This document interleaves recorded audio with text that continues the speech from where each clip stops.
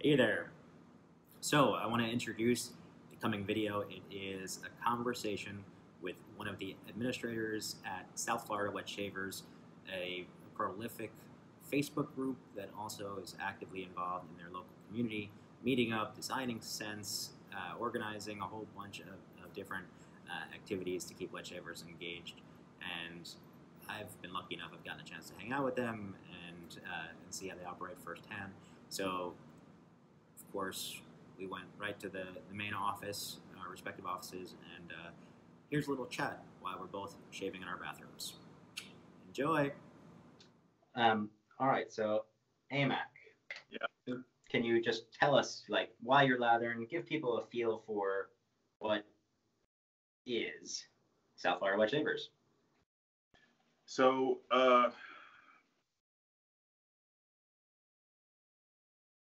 it just sort of happened overnight. I got into It's like a Jerry Maguire thing. Is it just like a mission statement and then?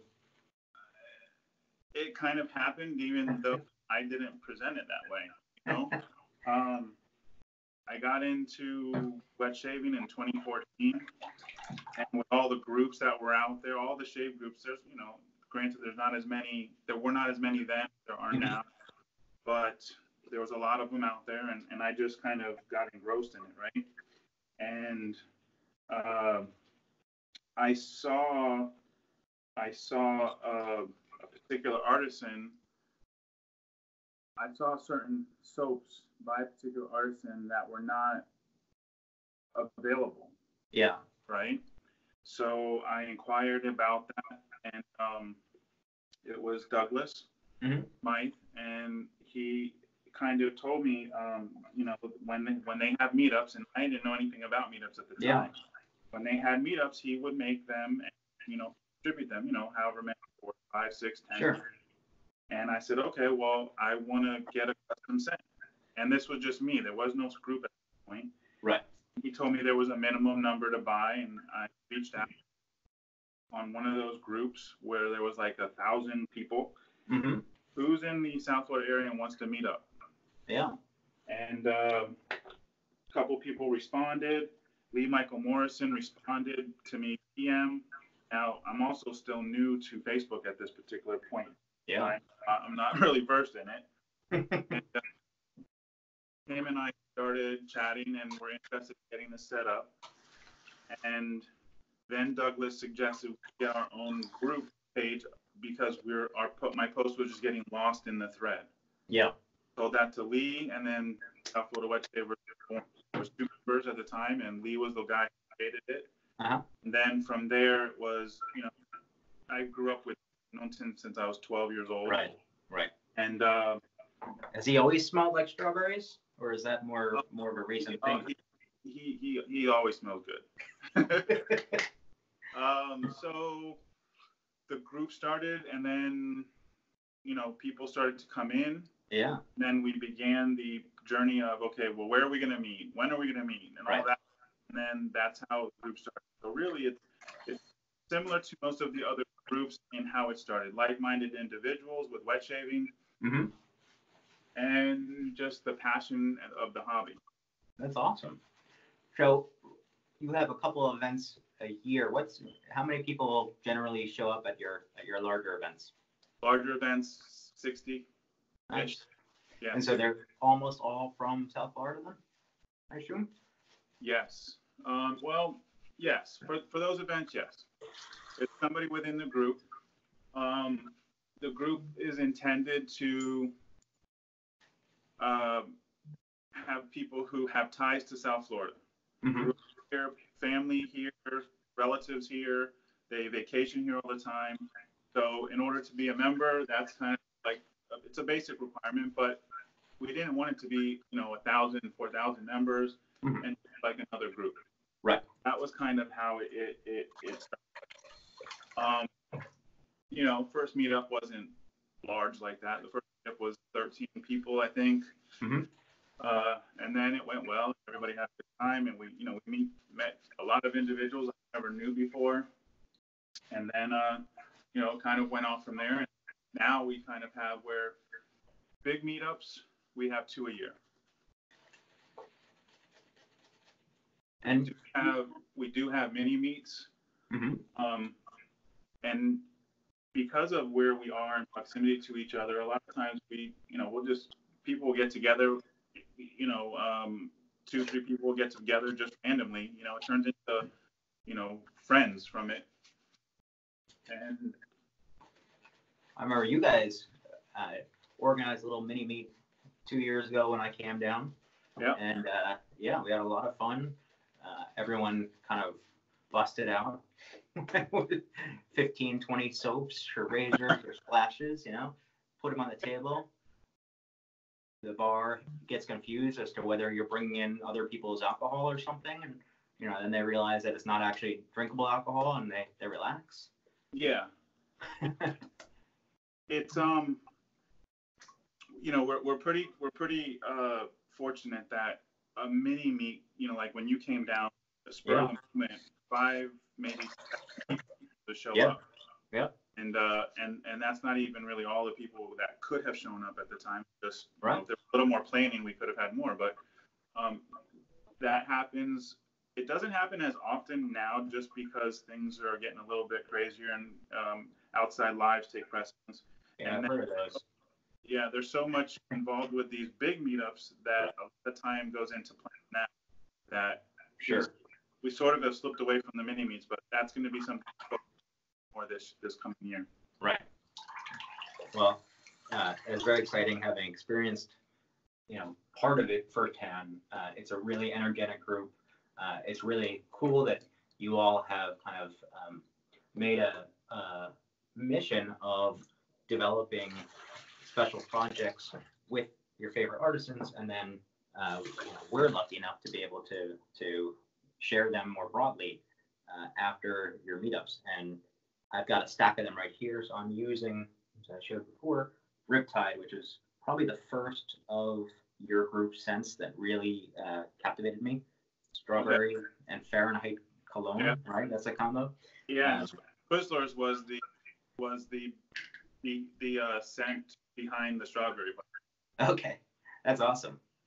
And in some ways, I'm looking through my den here. I mean, I don't have a lot of strawberry scents. Sometimes I pair it, if not with the matching splash, and sometimes I'll pair it with, beet, Barrister Man patches, for example, with strawberry, basil, and black pepper. But I've enjoyed it for years, and now that it's in this new tallow base from K-Shade Works, I'm enjoying it even more, quite honestly. Yeah. And there are others, right? We've got, I'm going to say this might be my favorite scent of the year so far, which is what you're using right now. Yeah. The collaboration with Katie's Bubbles, the Summer Solstice. Yeah. I really love this. Yeah. Yeah. Cheers. It's an awesome one. So good. It's an awesome scent that kind of, out of the little vial that we got at first, it didn't have the impact that it does now. Right. And, I just lathered, however long I've been loading and lathering.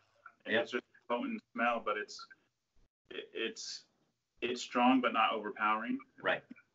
It's just it fulfills like every niche. It's got a little fruit, a little spice, a little sweet, a little depth. Like it's a jack of everything. I really love it. Some others that honestly, I would happily use any one of these on any given night. And I've used many on many nights. This is one of your group's breakout scents, the Key Lime Barbershop right here. This is re-released in the tallow. This is a newer one, Citrus Verde, which is a collaboration with Oleo. I picked this up recently. Also, really impressed with how that smells. It's new to me. Nightcap is what I would describe relative to the others as a more significant change of direction. It's really like has, I guess, a night vibe. It's for really going out. I'm old and bored. I don't go out anymore. So I smelled this and I just started to cry. where did that years go? But you can wear it. You can wear it at night, even though you're not going anywhere. Just in my bed. Do it many nights. That's what you do, and it works for you. I even shave, and I'll put the splash on and keep it going. That's right. It's like Night at the Roxbury, you know. Yeah, yeah. And Brian was telling me that these two were actually designed in tandem, with this being kind of the opener of your day, and this being the finisher. So yeah. Yes. Yep. Yeah. No, and kind of, those two artisans didn't work together. It just right. kind of evolved that way. That was on your part. Yeah, the way the scents came out, and then it just, like you said, when you smell the nightcap, it has more of that night, date night, if you will, or going out vibe to it. Yeah. That and then the other one is just, it's refreshing of the way it opens up in the sense. Yeah, for sure. And it fits. Obviously. So in the beginning, a lot of the stuff was just based on South Florida vibe. Right. And we have the beach, we have the ocean scents, and that fresh citrus, and and I know Chris wanted to stay away from that a little bit, but it does have that same allure of the citrus. It captures it in a different way, which is what's impressive. Yeah. And obviously we can schedule another time. I can pick your brain, like what it's like to partner with Katie's Bubbles and Oleo. It's wow. It's amazing. It's humbling, and it's just all out cool that all of these great artisans were able to do this type of projects with them on, and then provide it to everybody. Yeah. In the beginning, the meetups were strictly for attendees only. Yeah. We realized that we were limiting ourselves and limiting, what the artisan could get out to everybody else by doing that, because there are a lot of people who do have ties to South Florida, but they don't live here anymore. Right. So we kind of opened it up. That's what happens, right? When people retire, they move from South Florida? No, when they're trying to earn a living. Yes, they get out of South Florida. And then when they retire, they come back. So when we all get a little bit older, we actually have a larger group of elderly. Right. Yes, that's right. You'll be shaping each other by then. Yeah, right. All right, so let's get to it. I've got an aluminum paradigm here. Well, yeah, you guys are special with those. Yeah, I mean, I used to have a name tag saying special. Now I just, You don't need one. You're special VIP. You just show everybody knows. I have just a Mercor 34C with a Persona red blade. All right, so you're basically, you're in the vast majority of people who swear by the Mercor 34C. In the beginning, this was way too aggressive for me. Really? And I turned away from it, which this is similar to the Edwin Jagger D89. Yeah. That was my very first razor. Wow. You're pretty mild.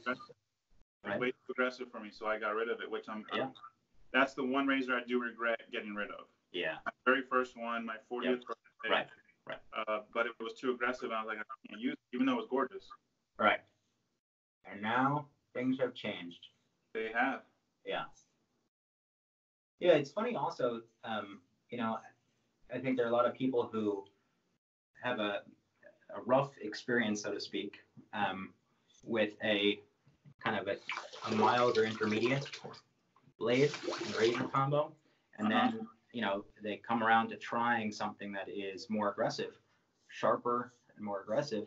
And it actually, if you have the technique to support it, they actually have less irritation because they're able to accomplish a shave in fewer passes. And I suspect that's what happens with many of us. Yeah.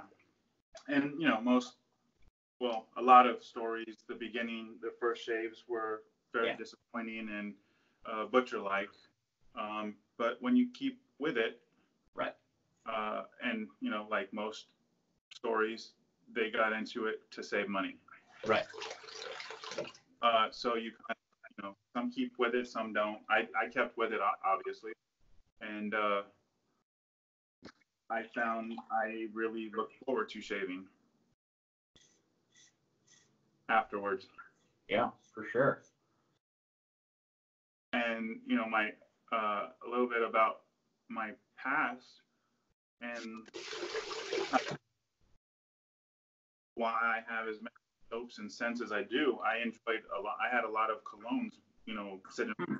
You pair them up? Uh, I would like to use the word I match them. Okay. If it's not close enough of a resemblance, I can't. Okay. So I tend to do that. Many people are really diehard about matching their soap and splash, and I don't. I don't have enough space. Yeah. And so I get, a couple of aftershaves active in my rotation at any one time, and they've got to like reach a broad enough range of scents of the soaps I'm likely to use. Okay, so you have more soaps.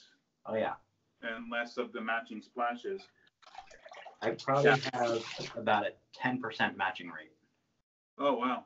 Maybe less. But most of the people I talk to, who are hobbyists like me, they have 90+% matching rate. Mine is all matching. Yeah. And in some cases the balm, and in some cases the cologne, that matches to it. Yeah. As close as can be. Right.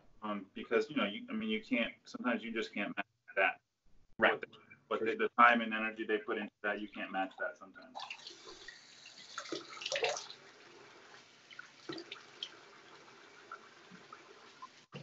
All right, so we'll do one more pass here. Let me ask you, what was the most surprising scent of these scents you worked on? And I didn't show them all, but what's been your most kind of surprising success? Success? Mm-hmm. Yeah, which one, I guess failure. Which one turned out much differently than you anticipated, either in terms of how it was received or just the scent itself was very different than you envisioned? The summer solstice kind of, at first, the little vial, it was hard to get a real grasp of it, mm-hmm. and the strength and the longevity of the scent. Mm-hmm. That one probably, not just because I'm using it, it probably surprised me the most. And I used it, it flashed on me. That probably surprised me the most. Because at the time, what we were, the holy cough, yeah, the nightcap, that scent, I had on some like 5 circular cloth cotton things. Yeah. Oh yeah. The scent was very strong, and that one was right up my alley. Uh-huh. I'm very cologne based. So it's like your tagline for the man who goes to bed smelling good. Because I think it's supposed to be for the man who goes out smelling good, but for you, it's really just the man who goes to bed smelling good. Stop after the man who's smelling good. It doesn't matter what you're doing. Okay. It doesn't matter if you're solo or there's people around you. Scents, we all know scents have play factor in the moods that we have. And I enjoy all of these scents. The scents I have that I keep, I enjoy them all. And I'll wear them randomly without shaving at times. I splash on a lot of aftershave, whether or not I'm shaving. Just mm-hmm. before I leave to go out, whether I shave at the beginning or end of day. But there are only a few colognes that I do that with.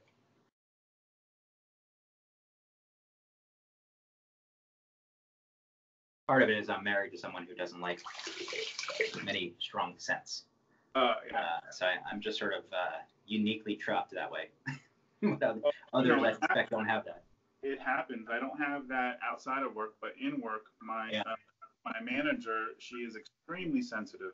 Uh-huh. So I don't wear my splashes, my colognes to work anymore because it just it's not enjoyable for me anymore. Right. I know if her and I have to interact or in close proximity, It's a problem. Here. Yeah, for sure.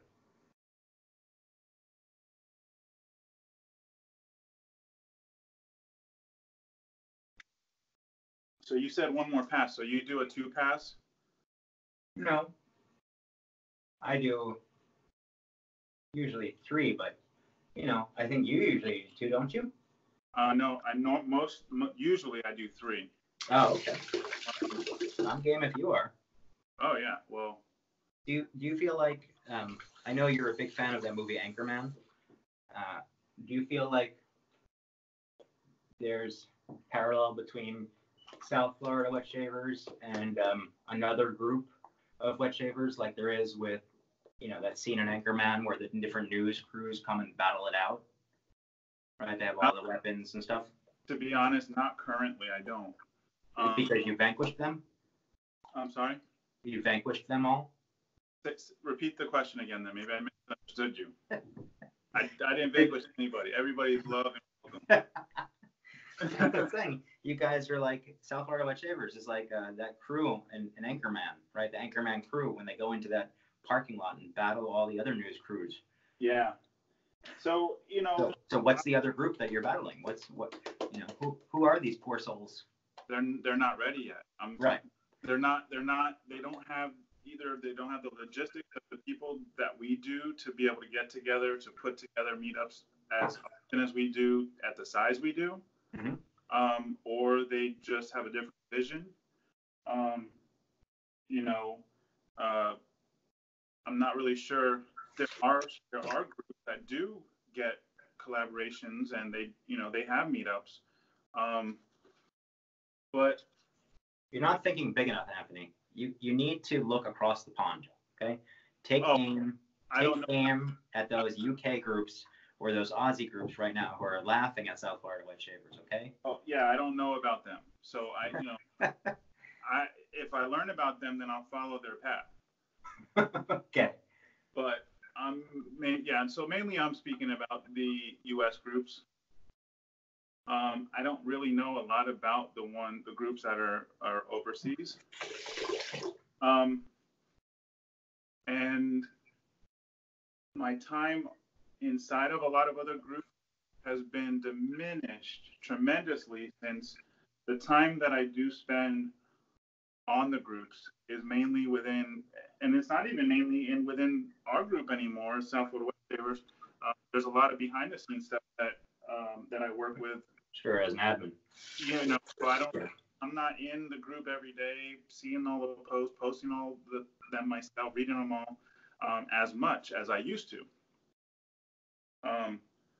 But so when I say that there are meetups and they are big and there are custom vendors, but I'm trying to think of how often they do it. Do they do the releases in the manner we do? Where we have it tried. We more where it was an ongoing. You could get it ongoing at times. And when we do our meetups, we do a lot of giveaways. So we raise a lot of money to be able to do that. For sure. And so a portion of the sales from your soaps helps to do that. Yes. And, I think from my perspective, having been fortunate enough to be involved in shave groups that have meetups and familiar with yours, I think it's really one of the things that makes wet shaving a hobby as opposed to something that went from, for most people, a chore to something they might even enjoy to something that they really consider themselves part of a community and part of a growing segment of hobbyists. And, that's very, very awesome that you guys are able to do that. And we're excited to be a part of it. Honestly, that's one of the best parts is being able to introduce our crazy hobby to people who are just getting to experience a good shave for the first time and let them know that there's plenty of people who have plenty more advice, guidance, and enthusiasm to share. Agreed. Another really interesting part about this whole hobby that we're in, and I know you can attest to on many levels that, and you know, for us, a lot of it is local. Mm-hmm. But you know, you think of all of the people that you're in communication with. Yeah. And some of them are on a daily basis, and yet you've never met them. That's very true. And yet, just like when you came down, you know, you haven't met any of us for the most part, and we all show up, and it's like it's normal, like it's a reunion. That's right. So anywhere you're traveling, there's gonna be people that are in the area that you cross paths with, and you know, you get together and have a beer, dinner. In some cases, I've known where, you know, like John SMG, he traveled to a meetup. I forget where it was, and he stayed. You know, somebody picked him up from the airport. Yeah. Yeah, I know he came to New York at one point. Yeah, I think it might have been that meetup, or no, the Philly meetup, maybe. Possible. One of them. Yeah. I'm not sure. Yeah. So, you know, that's, you know, the soaps and the hardware and the software, all of that. And the artisan scene itself. You know, you get to hang out with them, you get to meet them. Every story, everybody has, you know, a past and how they got here, and you get to learn about everybody. I think, in my mind, it is the best argument in favor of social media. Yeah. There's so many against. There are a ton of them, for sure. And there's a ton of them against within our state world. Yes. You know, but you figure out how to keep your emotions in check and not react to individuals, and keep going forward with the mission and goal and the positive part of it. And there's a lot of good in it. There's a lot of good people in it. There's a lot of great artisans in it. I'm not 100% sure. I'm going to tell you a little story about Katie's Bubbles. I'm not 100% sure about it. I wanted one of my first interactions with him was at one of our meetups when we released Key Lime Barbershop in Miami Heights. Mm-hmm. There was another gentleman in the group, and he was a wet shaver for a little bit longer than I was. He already with Katie's Bubbles, Chris. Mm-hmm. And one of the soaps that they made, I think it was marzipan or baby cake, something. Oh, yeah. He made 50 of them without question. He just made them on his own. Yes. Sent them down, and we passed it out. And, you know, there was no communication like, this is what we're doing. Can you donate? He just did it on his own. And, you know, yeah, there's a business aspect, but I don't think that's where he comes from. You know, I don't think that's the type of person he is. He just generally does it if he wants to do it. Right. You know him enough to know that that's not where that was coming from. Yep. No, the artisans take good care of us, and we try to take good care of them, and keep the community growing. And that means we love everything that they do. You know, everybody's so different and so unique. We all have different styles and tastes and different scents that we appreciate.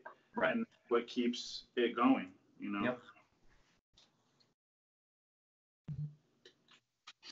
All right, so I just did the post, which is the pre-post summer solstice. So I did the before we went on camera, and now I just did the post. I think, you know, I love this stuff. It doesn't, as far as a pre-post product, it doesn't last long as far as the scent goes, but the quality is outrageous. And, you know, I literally, you know, I use it almost daily since I've gotten this bottle. Yeah, you've been using it. Mine. Yeah. I mean, and I use it, not as often as you do. I mean, I literally just keep throwing this stuff on. I love it. Now I find that the scent does give me a little bit of length in time. Obviously not as potent as at first, but I find it lasts a little long for me. But I don't know, it's just a great scent. It is a great scent. And at night, getting ready for, close night to bed, and it's just one of those good, refreshing scents. For sure. Absolutely. And, I continue to love Riptide. I'm continuing to really enjoy this, the newer formula from K-Shave, the tallow base, I think has been so fun to be a part of that. And that's really awesome that these scents now are really like resurfacing at the launch of their tallow line. So it's very fortunate combination of circumstances. I'm excited.